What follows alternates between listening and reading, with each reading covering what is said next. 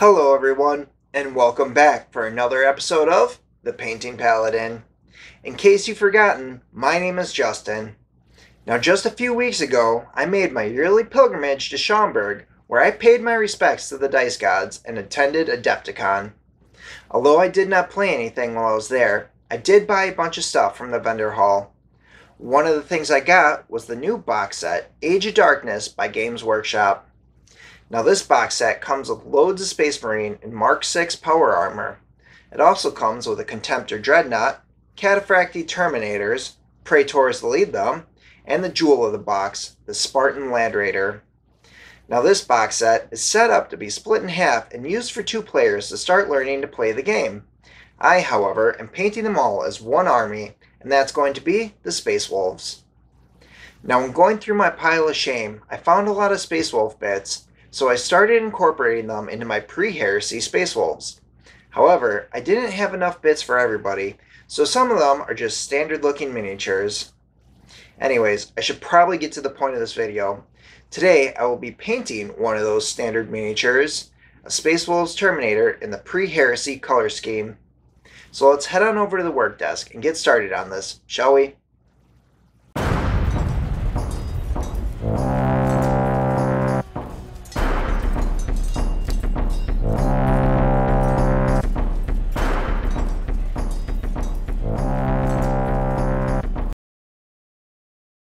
Okay, so before we begin, I undercoated this model with Mechanicus Standard Gray.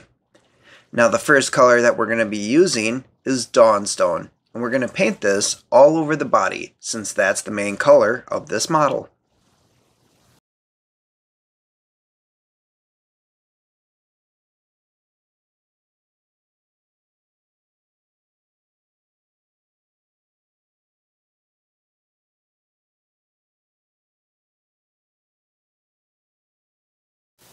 Alright, with that main color applied, we can move on to the next color.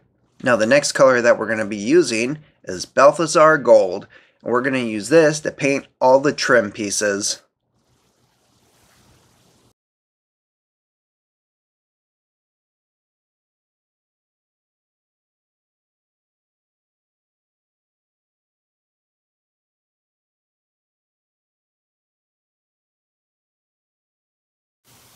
Alright, now that that trim is all painted up, we can move on to our next color.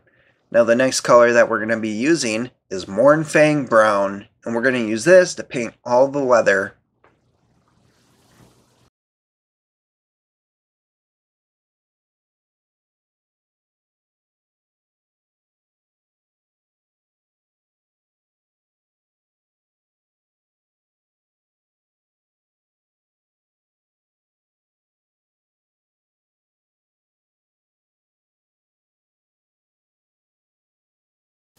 Moving on, the next color that we're going to be using is Lead Belcher.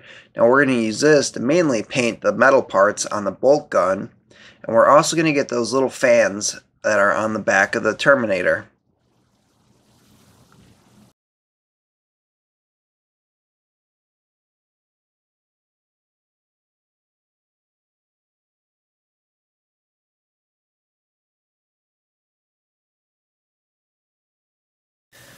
Okay, now that we got that done, we can move on to our next step. Now the next step is going to be getting ready to paint the pack markings.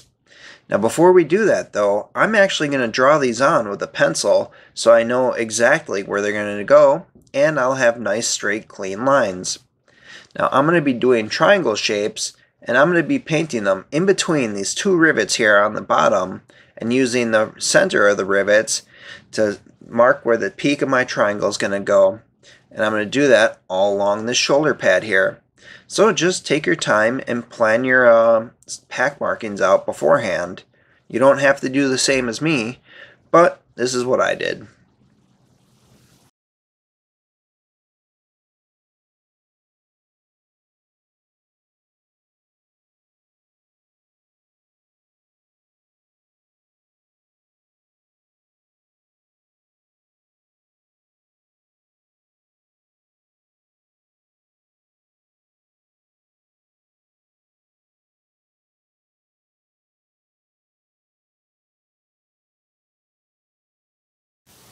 Okay, so now that we got those drawn out, we can move on to actually painting them in.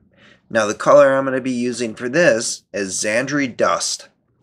So just take your time and follow the lines and paint that in.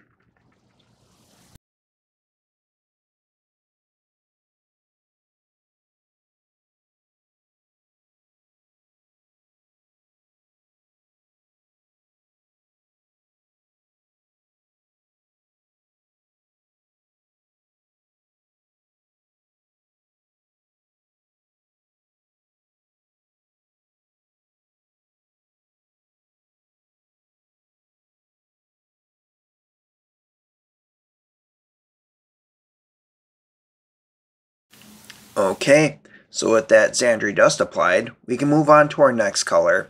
And our next color is going to be Uriel Yellow. And we're going to paint that right over the top of the Xandri Dust.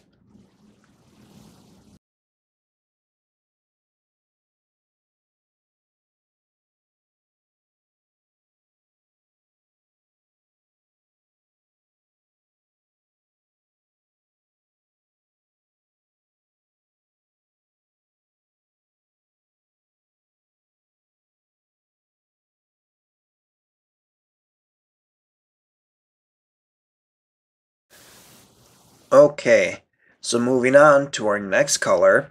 The next color that we're going to be using is a Baden Black. Now we're going to use this for a couple different areas. We're going to use this to paint the bolt gun casing and the handle of the bolter, the tubes that are on the Terminator's back, all of the joints in the Terminator, and we're also going to use this to paint the opposite side on the shoulder pad where the pack marking's at. So just take your time and work your way around the model.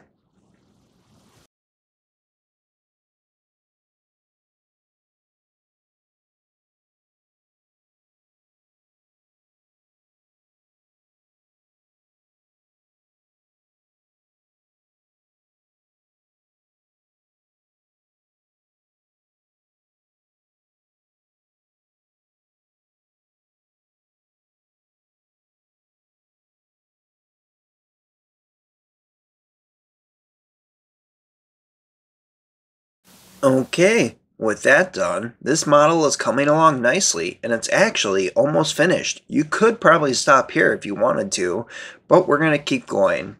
So the next step that we're going to do is shading. Now we're going to do two different types of shading on this model. We're going to do recess shading and an all-over wash. So the first thing we're going to do is the recess shading. Now if you're not familiar with recess shading, it's where you take your brush, load up your wash, and use a fine tip brush when doing this, and then gently paint it into the recesses of the model. So just take your time and work your way around the model.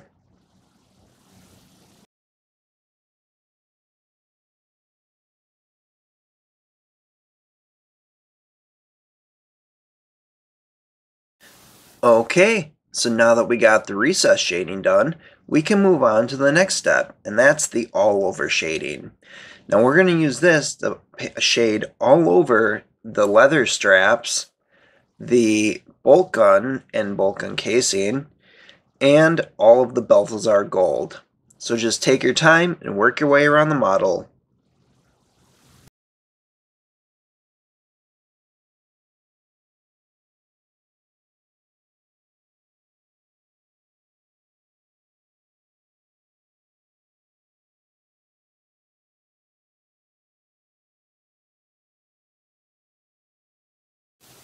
Alright, so with that done, the last thing we need to do is paint his visor.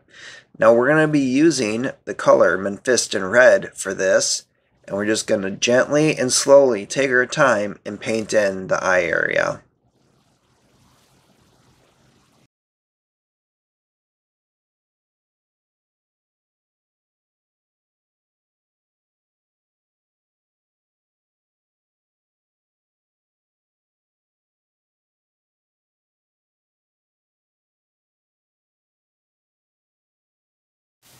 Okay, so with that done, all that's left is to base this guy.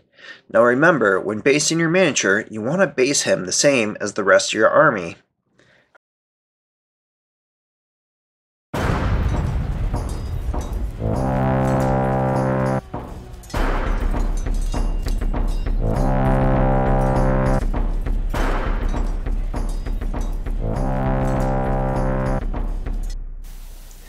Alright, now that we've finished this model, he is ready to join the rest of his pack and head to the battlefield against those traitors who turn their back on the Emperor. Now, a few things to remember when painting this model. The first is, when painting Space Wolves, the pack marking on their shoulder is helpful for denoting which squad they're in. Using different colors and symbols is helpful for remembering what squad that miniature is in, and I think it's a much cooler effect than decals. Second is, and I haven't said this in a while, but take your time to avoid making any mistakes. But if you make any mistakes, you can always go back to your previous colors and correct it. With all that being said, if you like the video and want to see more, make sure to like, comment, and subscribe if you're not already. Also, my 3D printers have been working overtime for a few bigger projects, so look forward to them. Once again, I hope you all enjoyed the video, and I will see you next time.